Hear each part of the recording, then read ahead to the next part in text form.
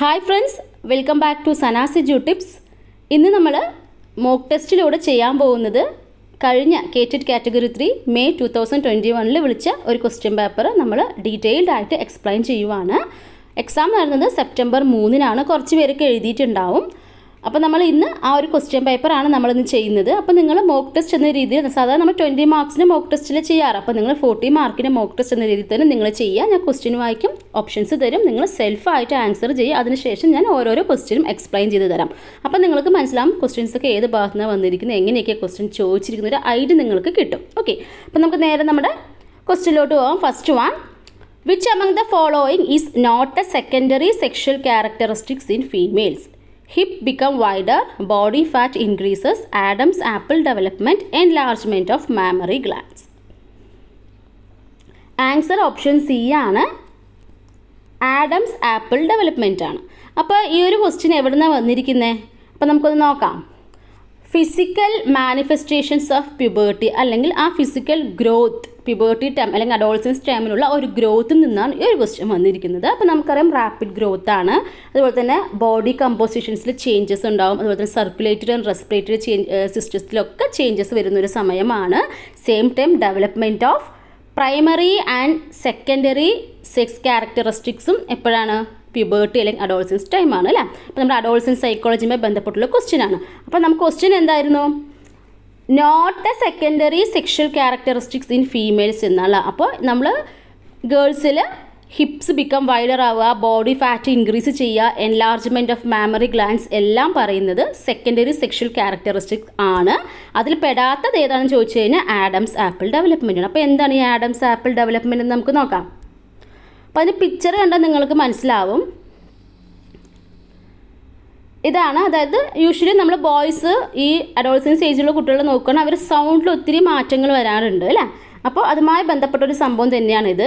അപ്പോൾ നോക്കാം, when the ലാറിക്സ് gross larger during puberty. അപ്പോൾ പ്യൂബേർട്ടി ടൈമിൽ ലാറിങ്സ് എന്ത് ചെയ്യുന്നത്? ഗ്രോ ചെയ്യാറുണ്ട്. It sticks out at the front of the throat. അപ്പോൾ ത്രോട്ടിൻ്റെ ഫ്രണ്ടിലേക്ക് ഇങ്ങനെ ഔട്ടറായിട്ട് ഇങ്ങനെ കുട്ടികൾ കാണാറുണ്ട്. അപ്പോൾ അതിനാണ് ഈ ആഡംസ് ആപ്പിൾ എന്ന് വിളിക്കുന്നത്. Okay, every one larynx gross during puberty. അതായത് നമ്മുടെ പ്യൂബേർട്ടി ടൈമിൽ എല്ലാവരുടെ ലാറിങ്സും ഗ്രോ ചെയ്യും. But A girls larynx does not grow as much as A boys does. അപ്പോൾ ബോയ്സ് ആണ് അല്ലെങ്കിൽ ബോയ്സുകൾക്കാണ് ഈ ലാറിങ്സ് കൂടുതലായിട്ടും ഗ്രോ ചെയ്യുന്നത്. That is Y boys have Adams apple. അതുകൊണ്ടാണ് കൂടുതലും ബോയ്സിനാണ് ഈ ആഡംസ് ആപ്പിൾ എന്ന് പറയുന്നൊരു സംഭവം കൂടുതലും പറയുന്നത്.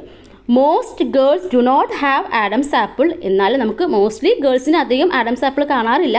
But some do. പക്ഷേ ഇപ്പോഴൊക്കെ മാറ്റങ്ങളൊക്കെ ഉണ്ടല്ലോ, അതുകൊണ്ട് ചിലപ്പോൾ ചിലവരിലൊക്കെ എക്സെപ്ഷണൽ കേസൊക്കെ 1-2 പേർക്ക് ഇങ്ങനെ കാണാറൊക്കെ ഉണ്ടെന്നും കൂടി പറയുന്നുണ്ട്. അപ്പോൾ ഈ ഒരു ക്വസ്റ്റ്യൻ ക്ലിയർ ആയെന്ന് വിശ്വസിക്കുന്നു. അപ്പോൾ നമ്മൾ അഡോളസൻസ് സൈക്കോളജി പഠിക്കുമ്പോൾ അവരുടെ primary and secondary sexual characteristics എല്ലാം നമ്മൾ ഇനി മുതൽ ഇമ്പോർട്ടൻ്റ് ആയിട്ട് പഠിക്കണം അല്ലേ. ഇനി നമുക്ക് അടുത്ത ക്വസ്റ്റ്യനിലോട്ട് പോവാം. Last learned things will be best remembered is based on which principle of learning? Primacy, recency, intensity, effect. നമുക്കറിയാവുന്നൊരു ചോദ്യം തന്നെയാണത്, ഈസിയാണ് അല്ലേ. Last recently things will be best remembered എന്ന് പറയുമ്പോൾ എന്താണ്? ലോ ഓഫ് റീസൻസി ആണ് അല്ലേ. ലോ ഓഫ് റീസൻസി ആണ്. അപ്പോൾ നമ്മുടെ ഓപ്ഷനും തന്നിട്ടുണ്ട്. ലോ ഓഫ് ഇഫക്റ്റ് തന്നിട്ടുണ്ട്, ഇൻറ്റൻസിറ്റി തന്നിട്ടുണ്ട്, റീസൻസി, പ്രൈമസി ഒക്കെ തന്നിട്ടുണ്ട് അല്ലേ. അപ്പോൾ എന്താണെന്ന് ഞാൻ ഇവിടെ തന്നിട്ടുണ്ട്, ജസ്റ്റ് ഒന്ന് നോക്കുക. നമ്മൾ ചോദിച്ച ക്വസ്റ്റ്യൻ ഇതാണ്, law of recency. Law of recency പറഞ്ഞാൽ റീസെൻ്റ് ആയിട്ട് പഠിച്ചു കഴിഞ്ഞാൽ പെട്ടെന്ന് ഓർക്കും. ഇപ്പോൾ ഫോർ എക്സാമ്പിൾ പറയാൻ നമ്മൾ കാറ്റഗറി 3യുടെ സിലബസ് ബേസ്ഡ് ക്ലാസ്സസ് ഞാൻ 4 മാസം മുമ്പേ തുടങ്ങിയതാണ്. ഫസ്റ്റ് ക്ലാസ് നിങ്ങൾക്ക് എത്രത്തോളം ഓർമ്മയുണ്ടാവുമെന്ന് എനിക്കറിയില്ല. പക്ഷേ ഇപ്പോൾ റീസെൻ്റായിട്ട് ചെയ്ത ക്ലാസ് നിങ്ങൾക്ക് പെട്ടെന്ന് ഓർത്തെടുക്കാൻ പറ്റും. അത് തന്നെയാണ് ലോ ഓഫ് റീസൻസി എന്ന് പറയുന്നത്. അപ്പോൾ റീസെൻ്റായി പഠിച്ചു കഴിഞ്ഞാൽ പെട്ടെന്ന് ഓർക്കാം എന്നൊരു രീതി നിങ്ങൾ മനസ്സിലാക്കി വെക്കുക. Things most recently learned R best remembered ആണ്, while the things learned some time ago R remembered with more difficulty. അത് തന്നെയാണ് ഇവിടെ പറഞ്ഞിരിക്കുന്നത്. ലാസ്റ്റ് ലേൺഡ് തിങ്സ് അല്ലെങ്കിൽ ലേറ്റസ്റ്റ് ആയിട്ട് ലേൺ ചെയ്ത things will be best remembered is based on the which principle of learning? Law of recency ആണ്. അപ്പോൾ നമുക്ക് ബാക്കി ഓപ്ഷൻസും കൂടെ ഒന്ന് നോക്കിയാലോ. Law of primacy. Law of primacy ഒന്ന് ഓർക്കുക എളുപ്പം. First impression is the best impression പറയാം. ഞാൻ അതുപോലെ എപ്പോഴും കണക്ട് ചെയ്യുക. അപ്പോൾ നമ്മൾ learning takes place in the beginning is the best ആയിരിക്കും ആൻഡ് ലാസ്റ്റിംഗ് എന്ന് പറയാം. Learning should be done correctly for the first time since it is difficult to unlearn or change and incorrectly learned material. അപ്പോൾ നമ്മൾ ആദ്യം പഠിക്കുന്ന സമയത്ത് തെറ്റി പഠിച്ചു വെച്ച് കഴിഞ്ഞാൽ പിന്നെ നമുക്കതിനെ എന്താ വെച്ചാൽ അൺലേൺ ചെയ്യുക, അല്ലെങ്കിൽ നമ്മൾ അതിനെ മാറ്റാൻ കുറച്ച് ബുദ്ധിമുട്ടായിരിക്കും. അത് തന്നെയാണ് ലോ ഓഫ് പ്രൈമസിയിൽ പറയുന്നത്. ദെൻ ലോ ഓഫ് ഇൻറ്റൻസിറ്റി എന്ന് പറയുമ്പോൾ the law of intensity states that if the stimulus അല്ലെങ്കിൽ experience is real the more likely there is to be a change in behavior. അപ്പോൾ നമ്മളുടെ ഒരു ലേണിംഗ് എന്ന് പറയുന്നത് റിയൽ ആകുമ്പോഴാണ് കുറച്ചും കൂടി എഫക്റ്റീവ് ആവുന്നത് എന്നൊരു മീനിങ് ആണ് ലോ ഓഫ് ഇൻറ്റൻസിറ്റിയിൽ വരുന്നത്. അപ്പോൾ A vivid that means A clear or A dramatic or A എക്സൈറ്റിക് learning experience teachers more than A routine or boring experience. അപ്പോൾ നമ്മൾ എപ്പോഴും കുറച്ച് ക്ലിയർ ആയിട്ട്, കുറച്ച് ഡ്രാമാറ്റിക് ആയിട്ട്, അല്ലെങ്കിൽ കുറച്ച് എക്സൈറ്റിംഗ് ആയിട്ടുള്ള ഒരു ലേണിംഗ് എക്സ്പീരിയൻസ് ആകുമ്പോൾ അത് സാധാരണ നമ്മൾ റുട്ടീനായിട്ടൊരു ബോറിംഗ് എക്സ്പീരിയൻസിനേക്കാൾ കൂടുതൽ അവിടെ ലേണിംഗ് ഉണ്ടാവുന്നു എന്നൊരു മീനിങ് ആണ് ലോ ഓഫ് ഇൻറ്റൻസിറ്റിയിൽ വരുന്നത്. ഓക്കെ, ലോ ഓഫ് ഇഫക്റ്റ് എന്ന് പറയുമ്പോൾ learning is സ്ട്രെങ്തേൺഡ് when it is അക്കമ്പൈൻഡ് by A pleasant or satisfying feeling. അപ്പോൾ നമുക്കറിയാം, നമുക്കൊരു സാറ്റിസ്ഫൈങ് ഫീലിംഗ് വരുമ്പോൾ ലേണിംഗ് സ്ട്രെങ്തൻ ആവുന്നില്ല. അതേ സമയത്ത് നമുക്കൊരു അൺപ്ലസന്റ് ഫീലിംഗ് ആണ് വരുന്നതെങ്കിൽ അവിടെ ലേണിംഗ് എന്താവും, വീക്കെൻഡ് ആവും. ആ ഒരു കാര്യം ലോ ഓഫ് ഇഫക്റ്റിൽ പറയുന്നത്. അതുപോലെ തന്നെ learning takes place properly when it results in satisfaction and the learner derives pleasure from it. അപ്പോൾ ഒരു പ്രോപ്പർ ലേണിംഗ് എന്ന് പറയുവാണെങ്കിൽ ആ ഒരു ലേണർക്ക് ആ ഒരു ലേണിങ്ങിലൂടെ ഒരു പ്ലഷർ അല്ല, ഒരു പ്ലഷർ ഡിറൈവ് ചെയ്യുമ്പോഴാണ് അവിടെ ഒരു ലേണിംഗ് ടേക്സ് പ്ലേസ് പ്രോപ്പർലി എന്ന് നമുക്ക് പറയാൻ പറ്റുക അല്ല. അപ്പോൾ ഇത്രയും കാര്യങ്ങൾ ലോ ഓഫ് ഇഫക്റ്റിൻ്റെ അണ്ടറിൽ വരുന്നത്. അപ്പോൾ ഇതിൻ്റെ തിയറീസ് എല്ലാം ഡീറ്റെയിൽഡ് ആയിട്ട് ചെയ്തിട്ടുണ്ട്. അപ്പോൾ നിങ്ങൾ തിയറീസ് ഓഫ് ലേണിംഗ് എന്ന് പറയുന്ന പ്ലേലിസ്റ്റ് നോക്കി നിങ്ങൾക്ക് എല്ലാം തന്നെ ഡീറ്റെയിൽഡ് ആയിട്ട് ചെയ്തിട്ടുണ്ട്. വിത്ത് ക്വസ്റ്റ്യൻസ് എല്ലാം നമ്മൾ ചെയ്തിട്ടുണ്ട്. ഓക്കെ, അപ്പോൾ ഇത് ഒരു കാര്യം കൂടെ മനസ്സിലാക്കി വെക്കുക. ലോസ് ഓഫ് ലേണിംഗ് എന്ന് പറയുമ്പോൾ അത് തൊണ്ടയ്ക്കിൻ്റെ ആണ്. ഓക്കെ, അപ്പോൾ ലോ ഓഫ് ഇഫക്റ്റ് ഉണ്ട്, law of exercise, primary loss എന്നൊക്കെ ഉണ്ട്, പിന്നെ സബോർഡിനേറ്റ് ലോസ് ഒക്കെ ഉണ്ട്. അപ്പോൾ ഇതൊക്കെയാണ് ഇതൊക്കെയാണ് ഇമ്പോർട്ടൻ്റ് ആയിട്ട് വരുന്ന കുറച്ച് points. Law of effect, law of exercise, law of readiness എന്നുള്ളതൊക്കെ. ഇനി അടുത്തത് നോക്കാം. Remedial teaching proceeds diagnostic test, formative evaluation, summative evaluation, CCE. എന്താണ് റെമഡിയൽ ടീച്ചിങ് പ്രൊസീഡ്സ്? എന്താണ്, ഒരു ഡൗട്ടും വേണ്ട, ഡയഗ്നോസ്റ്റിക് ടെസ്റ്റ് ആണ് അല്ലേ.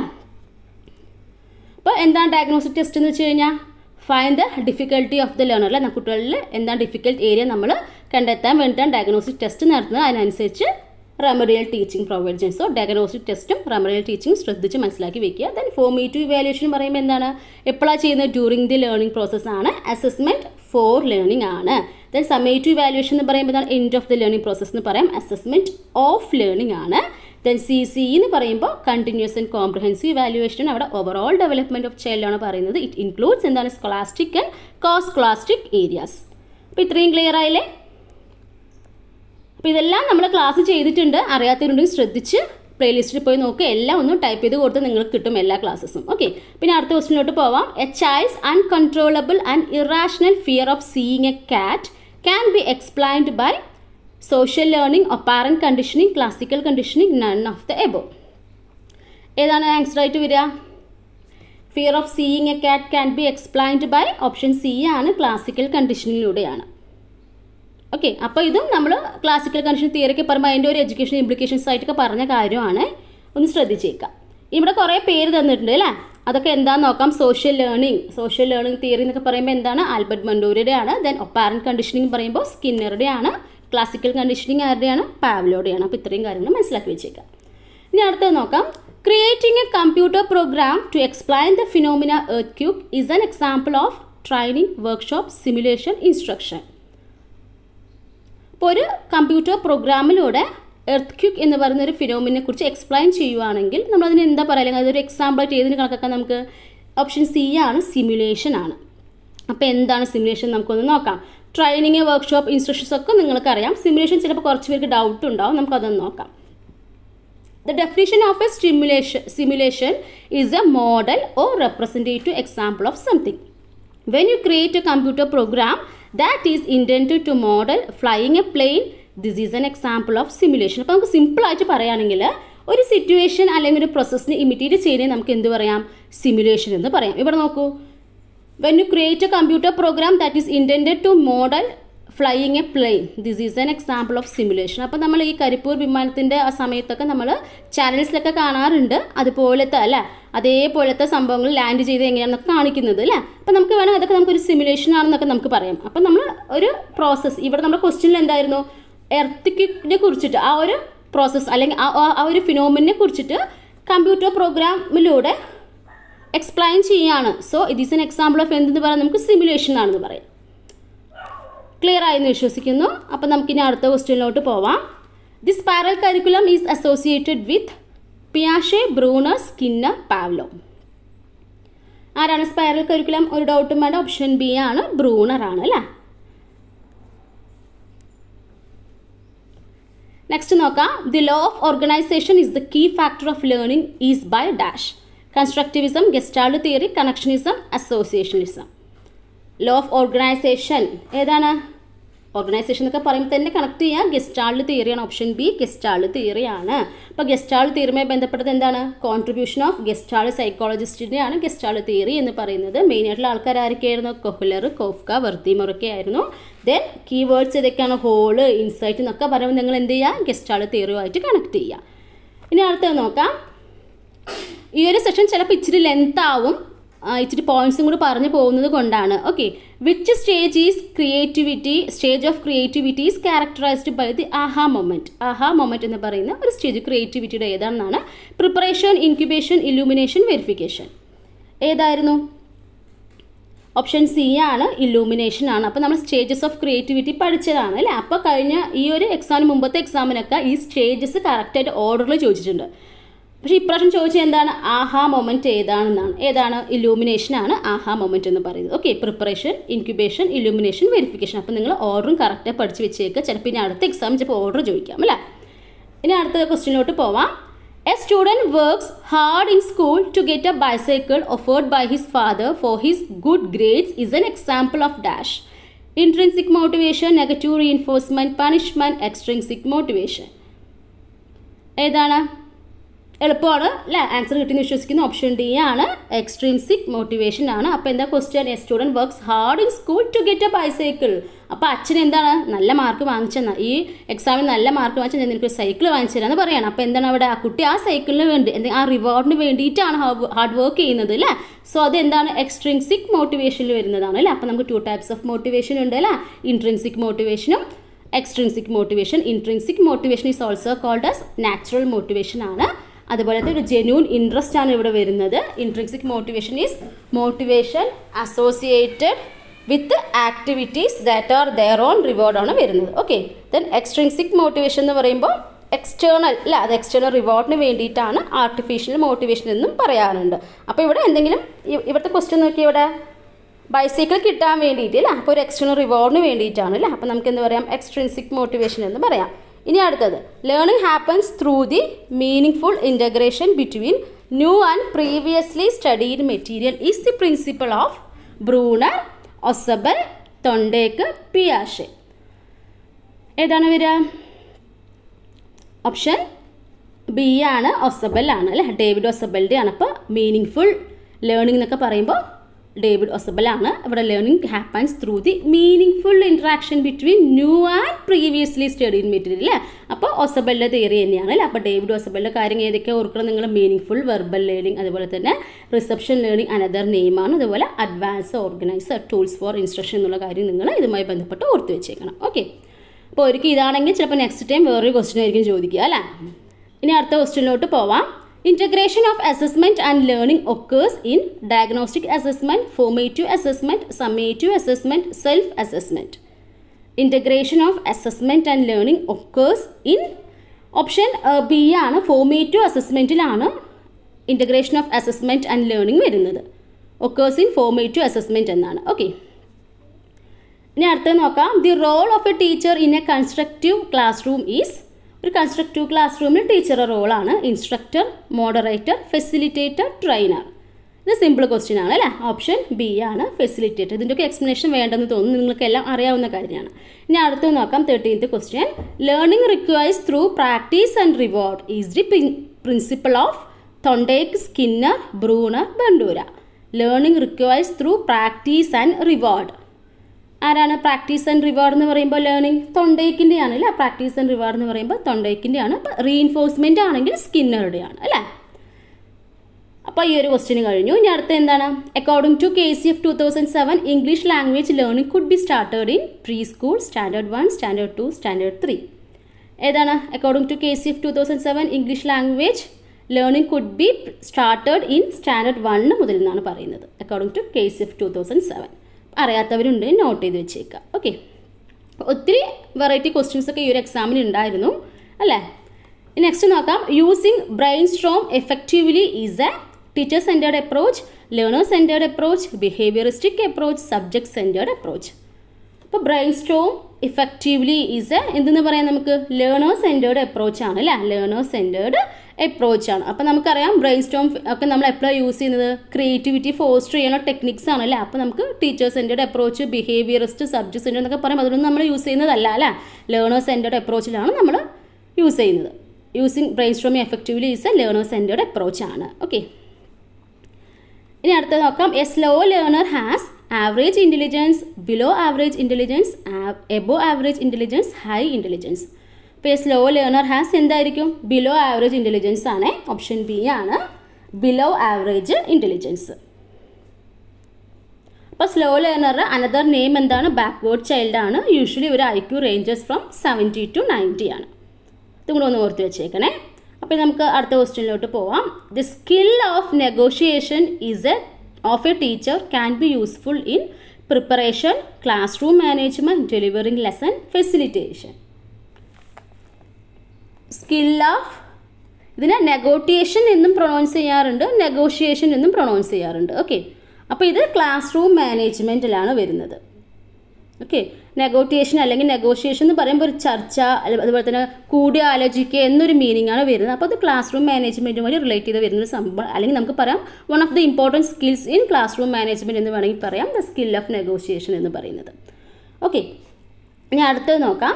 അപ്പോൾ സ്കിൽസൊക്കെ ഇമ്പോർട്ടൻ്റ് ആണ്. ഞാൻ ടീച്ചിങ് ആപ്റ്റിറ്റ്യൂഡ് എടുക്കുന്ന സമയത്ത് പറഞ്ഞിരുന്നു നമ്മൾ സ്കിൽസ് എല്ലാം പഠിച്ചു വെച്ചേക്കണം, അതിന് എങ്ങനെ വേണം ക്വസ്റ്റ്യൻസ് ചോദിക്കാം. ഓക്കെ, നെക്സ്റ്റ് നോക്കാം. The word അഡോളിസർ is from dash language, Greek, Latin, Roman, Persian. അപ്പോൾ നമ്മൾ അഡോൾസൻസ് സൈക്കോളജിയുടെ ഫസ്റ്റ് ക്ലാസ്സിൽ ഫസ്റ്റ് സ്ലൈഡിൽ പറഞ്ഞ കാര്യമാണ്. നമ്മുടെ ക്ലാസ് കണ്ടവർക്കാണ് ഇത് ഓർമ്മ വരും. ദ വേർഡ് അഡോളിസർ ഈസ് ഫ്രം ഏത് ലാംഗ്വേജ് ആണ്, ലാറ്റിൻ ലാംഗ്വേജ് ആണ്. ഓപ്ഷൻ ബി ലാറ്റിൻ ലാംഗ്വേജ് ആണ്. അപ്പോൾ നോക്കാം. The word English word adolescence comes from the Latin word അഡോളിസർ എന്നാണ്, which means to grow to maturity എന്നൊരു മീനിങ് ആണ് വരുന്നത്. ഇനി അടുത്ത ക്വസ്റ്റ്യനിലോട്ട് പോവാം. Conducting term end examination is an example of, conducting term end examination is an example of diagnostic evaluations, formative evaluation, summative evaluation, continuous evaluation. അപ്പോൾ ഏതാണ് നമുക്കറിയാം, കഴിഞ്ഞ സ്ലൈഡിൽ പറഞ്ഞ കാര്യമാണ്. ടേം എൻഡ് എന്നൊക്കെ പറയുമ്പോൾ ഏതാണ്, സമ്മേറ്റീവ് ഇവാലുവേഷൻ ആണ് അല്ലേ. ഇനി അടുത്തത് നോക്കാം. Among the following which is not the future of inclusive education, qualitative assessment, child centred approach, segregation, holistic. Answer ഏതാ വരിക, ഓപ്ഷൻ സി ആണ്, സെഗ്രിഗേഷൻ ആണ്. അപ്പോൾ സെഗ്രിഗേഷൻ എന്ന് വെച്ച് കഴിഞ്ഞാൽ മീനിങ് സെപ്പറേഷൻ എന്നൊരു മീനിങ് ആണ് വരുന്നത്. അപ്പോൾ നമുക്ക് ഇൻക്ലൂസീവ് എഡ്യൂക്കേഷൻ എന്ന് പറയുമ്പോൾ അതിൽ ക്വാളിറ്റേറ്റീവ് അസസ്മെൻറ്റ് വരും, അതുപോലെ ചൈൽഡ് സെൻറ്റേർഡ് അപ്രോച്ചാണ് ഇൻക്ലൂസീവ് എഡ്യൂക്കേഷൻ ഫീച്ചറായിട്ട് നമുക്ക് പറയാം. ദെൻ ഹോളിസ്റ്റിക് ഡെവലപ്മെൻറ്റ് എന്ന രീതിയിൽ നമുക്ക് പറയാം. അപ്പോൾ ഇവിടെ എന്താണ്, സെഗ്രിഗേഷൻ എന്നുള്ളത് ഇൻക്ലൂസീവ് എഡ്യൂക്കേഷൻ ഒരു ഫീച്ചറായിട്ട് വരുന്ന കാര്യമാണ്. പ്രത്യേകിച്ച് അവിടെ വേർതിരിവോ അങ്ങനെയൊന്നും ഉണ്ടാവുന്നില്ല, സെപ്പറേഷൻസ് ഒന്നും അവിടെ ഇല്ല അല്ലേ. സോ ഓപ്ഷൻ സി ആണ്, സെഗ്രിഗേഷൻ എന്നുള്ളതാണ്. ഇനി അടുത്ത് നോക്കാം. Who is consider as the പയോണിയർ in the scientific study of adolescence, gene പിയാഷെ, Sigmund Freud, Ericsson, Stanley hall. ആരാണ്? അപ്പോൾ നിങ്ങൾക്ക് പേര് കേൾക്കുന്നത് നിങ്ങൾക്ക് അറിയാം അല്ലേ. ഓപ്ഷൻ ഡി ആണ്, സ്റ്റാൻലി ഹാൾ ആണ്. നമ്മളിതൊക്കെ ചെയ്തിട്ടുണ്ട് നമ്മുടെ ക്വസ്റ്റ്യൻ പേപ്പേഴ്സിൽ അല്ലേ. നമ്മൾ മോക്ക് ടെസ്റ്റിലൊക്കെ നമ്മൾ ഈ ക്വസ്റ്റ്യൻസൊക്കെ നമ്മൾ ചെയ്തതാണ്. സ്റ്റാൻലി ഹാൾസ് എങ്ങനെയാണ് ഡിഫൈൻ ചെയ്തിട്ട് അഡോളസൻസിന്, adolescence as the period of great stress and strain, Strom and strife എന്നുള്ള കാര്യം അതും കൂടെ ഒന്ന് ഓർത്ത് വെച്ചേക്കാം. ഇവിടെ ഹോളിംഗ് വേർത്തും പറഞ്ഞ ഒരു ഡയലോഗ് ഉണ്ട് അല്ലേ. ടെമ്പററി ഇൻസാനിറ്റി എന്ന് പറഞ്ഞ ഹോളിംഗ് വേർത്താണ്. അപ്പോൾ അതും കൂടി ഒന്ന് ഓർത്ത് വെച്ചേക്കാം. The term spontaneous recovery relates with ഒപ്പാരൻറ്റ് conditioning, social learning, classical conditioning, cognitive learning. Spontaneous recovery എന്ന് പറയുന്നത് ഏതുമായി റിലേറ്റ് ചെയ്തതാണ്? ക്ലാസിക്കൽ കണ്ടീഷനിങ് അല്ല, ഓപ്ഷൻ സി ആണ്, ക്ലാസിക്കൽ കണ്ടീഷനിങ്ങുമായി റിലേറ്റ് ചെയ്തതാണ്. സ്പോണ്ടേനിയസ് റിക്കവറി, എക്സ്റ്റൻഷൻ എന്നുള്ള വേർഡ്സ് ഒക്കെ ഉണ്ട്. അപ്പോൾ നിങ്ങളത് പാവ്ലോയുടെ ആ ഒരു ക്ലാസിക്കൽ കണ്ടീഷനിങ് തിയറി വൃത്തിയെ പഠിച്ചു വെച്ചേക്കുക. ഈ ഒരു ക്വസ്റ്റ്യൻ പേപ്പർ തന്നെ രണ്ടാമത്തെ ക്വസ്റ്റ്യൻ ആണ് ചോദിക്കുന്നത് അല്ലേ. അപ്പോൾ കറക്റ്റ് ആ ഒരു തിയറീസ് എല്ലാം തന്നെ വൃത്തിയെ പഠിച്ചു വെച്ചേക്കുക. ഇനി അടുത്തത് നോക്കാം. Which one among the following is not an element of cooperative learning? Positive interdependence, individual accountability, group processing, autonomy of learner. ഏതാണ് വരിക ആൻസർ? ഓപ്ഷൻ ഡി ആണ്, ഓട്ടോണമി ഓഫ് ലേണർ എന്നുള്ളതാണ്. അതായത് കോപ്പറേറ്റീവ് ലേണിങ്ങിൻ്റെ എലമെൻറ്റ് അല്ലാത്തത്. അപ്പോൾ കോപ്പറേഷൻ എന്നൊക്കെ പറയുമ്പോൾ അവിടെ പോസിറ്റീവ് ഇൻ്റർ ഡിപ്പെൻഡൻസ് വരുന്നുണ്ട്. ദെൻ ഇൻഡിവിജ്വൽ അക്കൗണ്ടബിലിറ്റി എന്ന് വെച്ചാൽ വ്യക്തിഗത ഉത്തരവാദിത്യം, അതും നമ്മൾ ഈ നമ്മുടെ കോപ്പറേറ്റീവ് ലേണിംഗ് എലമെൻ്റ് ആയിട്ട് നമുക്ക് പറയാം. ഗ്രൂപ്പ് പ്രോസസ്സിംഗ് എന്നും പറയാം. ദെൻ ലാസ്റ്റ് വന്ന് നോക്കുക ഓട്ടോണമി ഓഫ് ദ ലേണർ, അതായത് പഠിതാവിൻ്റെ സ്വയം ഭരണം. അപ്പോൾ സ്വയം ഭരണം ഇവിടെ വരുന്നുണ്ടോ? ഇല്ല. കോപ്പറേറ്റീവ് ലേണിംഗ് ഒരു കോപ്പറേഷനൊക്കെ ഉള്ളതാണ്. സോ അവിടെ ഒരു സ്വയം ഭരണം ഒന്നും വരുന്നില്ല. ഓക്കെ, ഓപ്ഷൻ ഡി ആണ് ഓട്ടോണമി ഓഫ് ലേണർ എന്നുള്ളത്. Zero rejection policy is connected with, ഇതൊരു വെറൈറ്റി ക്വസ്റ്റ്യൻ ആയിരുന്നു അല്ലേ. Inclusive education, special education, integrated education, all the above. Zero rejection policy is connected with, answer option A ആണ്, inclusive education ആണ്. ആ പേര് പോലെ തന്നെ സീറോ റിജക്ഷൻ, ആരെയും റിജക്റ്റ് ചെയ്യാത്തൊരു പോളിസി എന്ന രീതിയിലേക്കാണ് ഞാൻ മനസ്സിലാക്കി വെച്ചേക്കുന്നത്. അപ്പോൾ നമുക്ക് നോക്കാം. Zero reject is the principle that no student with a disability can be denied a free appropriate public education. The zero reject principle ensures that all the children receive a free and appropriate public education no matter how severe their disability. അതായത് zero rejection policy എന്ന് പറയുമ്പോൾ എല്ലാവർക്കും, എല്ലാ കുട്ടികൾക്കും free and appropriate ആയിട്ടുള്ള ഒരു public education ആണ് പറയുന്നത് സീറോ റിജക്ഷൻ പോളിസിയിലൂടെ. അവിടെ ഡിസബിലിറ്റീസ് ഒന്നും ഇവിടെ നോക്കുന്നില്ല, എല്ലാവർക്കും ഉള്ളൊരു എഡ്യൂക്കേഷനാണ് പറയുന്നത്. Okay, free and appropriate public education no matter how severe there ability എന്ന് പറയുന്നത്. സോ ഇതൊക്കെ പറയുമ്പോൾ നമ്മൾ ഇൻക്ലൂസീവ് എഡ്യൂക്കേഷനുമായിട്ട് ബന്ധപ്പെട്ട കാര്യമാണ് അല്ലേ. അപ്പോൾ ഇൻക്ലൂസീവ് എഡ്യൂക്കേഷനാണ് ഇതിൻ്റെ ആൻസർ ആയിട്ട് വരുന്നത്. ഇനി അടുത്തത് നോക്കാം. The term micro teaching is associated with, ഒരു ഈസി ക്വസ്റ്റ്യൻ ആയിരുന്നു അല്ലേ. Skinner, Dwight W Allen, Kurt Lewin, Robert Sternberg. Answer ഏതാണ്? ഓപ്ഷൻ ബി ആണ്. ഇതിന് പ്രത്യേകിച്ച് എക്സ്പ്ലനേഷൻ ഒന്നും ആവശ്യമില്ല അല്ലേ. DW അല്ലെ, നമ്മൾ ഒത്തിരി പഠിച്ച കാര്യമാണ്. ഇനി അടുത്ത് നോക്കാം. Which among the following pairs is incorrect? ശ്രദ്ധിക്കുക, ഇൻകറക്റ്റ് ആണ്. Hierarchy of learning Gagne, Skinner instrumental conditioning, puzzle box തൊണ്ടേക്ക്, Kurt Lewin discovery learning. അപ്പോൾ ഏതാണ് തെറ്റായ ഒരു പെയർ? ലാസ്റ്റ് വൺ ആണല്ലേ, കർട്ട് ലെവിൻ ഡിസ്കവറി ലേണിംഗ് എന്നുള്ളത്. അപ്പോൾ ഡിസ്കവറി ലേണിംഗ് ആരുടേതാണ്? നമ്മുടെ ബ്രൂണറുടെ ആണ് അല്ലേ. ബ്രൂണറുടെ ആണ് ഡിസ്കവറി ലേണിംഗ് എന്നുള്ളത്. ബാക്കി മൂന്നും കറക്റ്റ് തന്നെയാണ്. ഓക്കെ, ഇനി അടുത്ത് നോക്കാം. The fifth development stage of Ericsson is featured by establish intimate relationship, contribute to society, sense of self, sense of accomplishment. അപ്പോൾ fifth development stage of Ericsson. അപ്പോൾ എറിക്സൻ്റെ തിയറിയൊക്കെ വൃത്തിയായി പഠിക്കുക. 8 സ്റ്റേജസ് ഉണ്ട്. അതിപ്പോൾ ഫുള്ളായി പറഞ്ഞാൽ ഒത്തിരി ലെങ്തി ആയി പോകും, അതുകൊണ്ടാണ് പറയാത്തത്. നിങ്ങൾ പ്ലേലിസ്റ്റിൽ പോയി നോക്കുക, ഡീറ്റെയിൽ ആയിട്ട് ചെയ്തിട്ടുണ്ട്, ക്വസ്റ്റ്യൻ ആൻസറൊക്കെ ചെയ്തിട്ടുണ്ട്. അതുപോലെ തന്നെ മാരത്തോണിൽ പോയി നോക്കുക, അതിൽ ആപ്ലിക്കേഷൻ ലെവൽ ക്വസ്റ്റ്യൻസ് എല്ലാം നമ്മൾ ചെയ്തിട്ടുണ്ട്. ഓക്കെ, അപ്പോൾ fifth development stage of Ericsson ഏതാണ് വരിക? അപ്പോൾ ഫിഫ്ത്ത് ഡെവലപ്മെൻറ്റ് സ്റ്റേജ് എന്ന് പറയുമ്പോൾ ഏത് സ്റ്റേജാണ് അത്? Identity versus role confusion. അപ്പോൾ അഡോളസൻസ് സൈക്കോളജി റിലേറ്റ് ചെയ്ത് അടുത്തൊരു ക്വസ്റ്റ്യനും ആയി അല്ലേ. അപ്പോൾ ഇവിടെ എന്താണ് വരുന്നത്? സെൻസ് ഓഫ് സെൽഫ് ആണ് ആൻസർ അല്ലേ, സെൻസ് ഓഫ് സെൽഫ്. ഇനി ഓപ്ഷൻസ് ഒന്ന് നേരെ നോക്കിക്കേ. എസ്റ്റാബ്ലിഷ് ഇൻറ്റിമേറ്റ് റിലേഷൻഷിപ്പ്, അത് ഏത് സ്റ്റേജിലാണ് വരുന്നത്? ഇൻറ്റിമസി വേഴ്സസ് ഐസൊലേഷൻ എന്ന് പറയുന്ന സ്റ്റേജ് 6th സ്റ്റേജിലാണ് വരുന്നത്. ദെൻ കോൺട്രിബ്യൂട്ടീവ് സൊസൈറ്റി എന്ന് പറയുമ്പോൾ അതാണ് generativity versus stagnation, that means 7th സ്റ്റേജിലാണ് വരുന്നത്. ദെൻ സെൻസ് ഓഫ് സെൽഫ് എന്ന് പറയുമ്പോൾ നമ്മുടെ ആൻസർ ആണ് അല്ലേ, അതൊരു identity versus role confusion 5th developmental stage ആണ്. ദെൻ സെൻസ് ഓഫ് അക്കംപ്ലിഷ്മെൻറ്റ് പറയുമ്പോൾ ലാസ്റ്റ് സ്റ്റേജ് അല്ലേ, അതായത് 8th സ്റ്റേജായ ഏതാണ്? ഈഗോ ഇൻറ്റഗ്രിറ്റി വേഴ്സസ് ഡിസ്പയർ എന്നുള്ളത് അല്ലേ. അപ്പോൾ ചിലപ്പോൾ ഇനി നമ്മളിപ്പോൾ അഡോൾസൻസ് സൈക്കോളജി ആയതുകൊണ്ടാണ് നമ്മൾ ഈ ഒരു 5th സ്റ്റേജ് എടുത്ത് ചോദിച്ചത്. അപ്പോൾ നിങ്ങൾ പഠിക്കുന്ന സമയത്ത് തിയറീസ് ഒക്കെ സ്പെഷ്യൽ റെഫറൻസ് വിത്ത് എന്താണ് അഡോൾസൻസ് എന്ന് പ്രത്യേകം പറയുന്നുണ്ട്, അതുകൊണ്ടാണ് ഇതൊന്ന് എടുത്ത് ചോദിക്കാൻ കാരണം. ഓക്കെ, അപ്പോൾ ഈ സെൻസ് ഓഫ് സെൽഫിനെ കുറിച്ചൊക്കെ നമ്മൾ ഡീറ്റെയിൽ ആയിട്ട് ക്ലാസ് ചെയ്തിട്ടുണ്ട്. അപ്പോൾ അതൊക്കെ ഒന്ന് നോക്കുക. ഇനി അടുത്ത് നോക്കാം. Preparing excellent lesson plans is an example for communication skill, writing skill, organisational skill, discipline skill. ഇപ്പോൾ എക്സലൻറ്റ് ലെസൺ പ്ലാനിങ് പ്രിപ്പയർ ചെയ്യാന്ന് പറഞ്ഞ് ഇറ്റ്സ് എൻ എക്സാമ്പിൾ ഓഫ് ഏത് സ്കില്ലിൻ്റെയാണ്? അപ്പോൾ നല്ല രീതിയിൽ ഓർഗനൈസ് ചെയ്യുക അല്ല, ലെസൺസ് ഒക്കെ നല്ല രീതിയിൽ ഓർഗനൈസ് ചെയ്യുക എന്നൊരു മീനിങ് തന്നെയാണ് വരുന്നത്. സോ നമുക്ക് പറയാം ഓപ്ഷൻ സി ആണ് ഓർഗനൈസേഷണൽ സ്കിൽ എന്ന് പറയാം അല്ലേ. അപ്പോൾ ഇപ്പോഴും എഗെയിൻ നമ്മൾ സ്കില്ലുമായി റിലേറ്റ് ചെയ്ത ഒരു ക്വസ്റ്റ്യൻ കൂടി ചോദിച്ചു അല്ലേ. അപ്പോൾ സ്കിൽസ്, അപ്പോൾ ടീച്ചിങ് ആപ്റ്റിറ്റ്യൂഡ് പഠിക്കുന്ന സമയത്ത് സ്കിൽസിന് ഇച്ചിരി ഇമ്പോർട്ടൻസ് കൊടുക്കുക. ഓക്കെ, ഇനി അടുത്തത് നോക്കാം. Who among the following does not belong to constructivist approach of learning? Bruner, പിയാഷെ, Vygotsky, തൊണ്ടേക്ക്. Who among the following does not belong to the constructivist approach of learning? ആരാണ്? Option D തൊണ്ടേക്കാണ് അല്ലേ? Option D തൊണ്ടേക്കാണ്. ബ്രൂണറും പിയാഷയും വൈഗോട്സ്കിയും ഒക്കെ എന്താണ് constructivist approach of ലേണിംഗിൽ വരുന്ന ആൾക്കാരാണ് അല്ലേ? Option D തൊണ്ടേക്കാണ്. ഇനി അടുത്ത നോക്കാം. According to Freud, which stage is characterised by complete formation and functioning of ego and super ego? Anal stage, phallic stage, latency stage, genital stage. ഇപ്പോൾ question തന്നെ തന്നിട്ടുണ്ട് complete formation of ego and super ego എന്ന് പറയുമ്പോൾ അതെന്താണ്? ഒരു അഡോൾസൻസിന് അപ്പുറത്തുള്ള ഒരു age ആയിട്ട് നിങ്ങൾ കണക്ട് കുറച്ച് മെച്യൂർഡ് എന്ന രീതിയിൽ നോക്കുവാണെങ്കിൽ അവിടെ ഏത് സ്റ്റേജിലാണ് വരിക? അപ്പോൾ നമുക്ക് ജെനിറ്റൽ സ്റ്റേജിലാണ് അല്ലേ? ലാസ്റ്റ് സ്റ്റേജിലാണ്, ജെനിറ്റൽ സ്റ്റേജിലാണ്. ഇനി അടുത്തത് നോക്കാം. Who emphasised the role of culture in learning? അപ്പോൾ ലേണിങ്ങിൽ കൾച്ചറിന് ഇമ്പോർട്ടൻസ് കൊടുത്ത വ്യക്തി ആരാണ്? അതൊക്കെ നമുക്ക് ഈസി അറിയാവുന്ന ക്വസ്റ്റ്യൻ ആണ്. പിയാഷെ, ബ്രൂണർ, വൈഗോട്സ്കി, ഓസബൽ. ആരാണ്? ഓപ്ഷൻ സി ആണ്. ഒരു ഡൗട്ടും ഇല്ല, ആർക്കൊരു ഡൗട്ടും ഉണ്ടാവില്ല. വൈഗോട്സ്കി ആണ് അല്ലേ? വൈഗോട്സ്കി. ഇനി അടുത്ത നോക്കാം. The main hindrance of transfer of learning is ability to generalise teacher centred methods, meaning full materials, student centred method. Transfer of ലേണിംഗിൻ്റെ main ഹിൻഡറൻസ് ഇതിൽ ഏതാണ്? ആൻസർ ഓപ്ഷൻ ബി ആണ്, ടീച്ചർ സെൻറ്റേർഡ് മെത്തേഡാണ്. അപ്പോൾ ട്രാൻസ്ഫർ ഓഫ് ലേണിംഗ് നടക്കണമെങ്കിൽ നമുക്ക് generalise ചെയ്യാനുള്ള ability നമുക്കത് help ചെയ്യും എന്ന രീതിയിൽ പറയാം. മീനിങ് ഫുൾ മെറ്റീരിയൽസും നമുക്കത് ഹെൽപ്പ് ചെയ്യുന്ന രീതിയിൽ പറയാം. സ്റ്റുഡൻറ് സെൻറ്റേർഡ് മെത്തേഡ്സും ഹിൻഡറൻസ് ഒരിക്കലും ആവത്തില്ല അല്ലേ?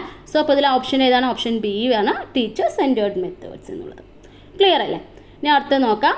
Problem centred teaching happens in memory level, understanding level, reflective level, all of the above. Problem centred teaching happens in എവിടെയാണ്? Reflective level. ഇത് എവിടെ നിന്നാണ് വരുന്ന ക്വസ്റ്റ്യൻ ആണിത്?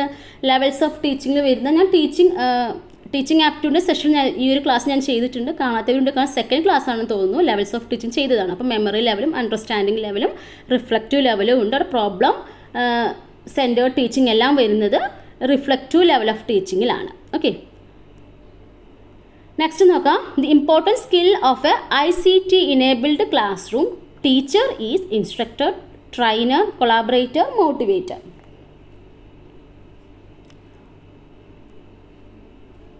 ഏതാണ് ആൻസർ വരിക? ഇതിൽ ഓപ്ഷൻ സി ആണ് ആൻസർ വരുന്നത്. കൊളാബറേറ്റർ ആണ്.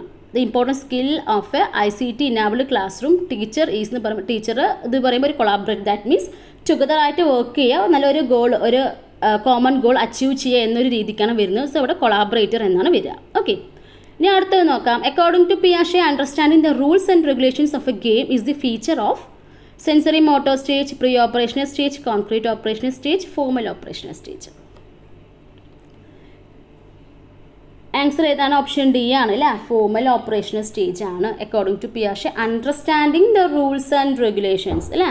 എപ്പോഴാണ് റൂൾസ് ആൻഡ് റെഗുലേഷൻസ് ഒക്കെ അണ്ടർസ്റ്റാൻഡിങ് ചെയ്യുക എന്ന് പറയുമ്പോൾ അവിടെ എന്താണ്? അബ്സ്ട്രാക്ട് തിങ്കിങ് അല്ലെങ്കിൽ യൂസ് ഓഫ് അബ്സ്ട്രാക്ട് ലോസ് എന്നൊക്കെ പറയുമ്പോൾ അതിവിടെ ഫോർമൽ ഓപ്പറേഷണൽ സ്റ്റേജിലാണ് വരിക അല്ലേ? അപ്പോൾ ഇതും നിങ്ങൾക്ക് വേണമെങ്കിൽ അഡോൾസൻസ് സൈക്കോളജി കണക്ട് ചെയ്യാണ്. പിയാഷയുടെ തിയറിയിൽ പറയുന്നുണ്ട് സ്പെഷ്യൽ റെഫറൻസ് ടു അഡോൾസൻസ് എന്ന് പറഞ്ഞു. So as per പിയാഷ adolescence are in formal operational stage ആണ് അല്ലേ? അപ്പോൾ നിങ്ങൾക്കൊക്കെ കണക്ട് ചെയ്ത് പഠിക്കണം. അപ്പോൾ അഡോൾസൻസ് സൈക്കോളജിയുമായി ബന്ധപ്പെട്ട് ഒത്തിരി ക്വസ്റ്റ്യൻസ് ഈ ഒരു ക്വസ്റ്റ്യൻ പേപ്പർ നിങ്ങൾക്ക് കാണാം. ഇനി അടുത്തത് നോക്കാം. A student in your class avoids every opportunity for writing and drawing because he has A problem of mirror writing. This may be due to dash.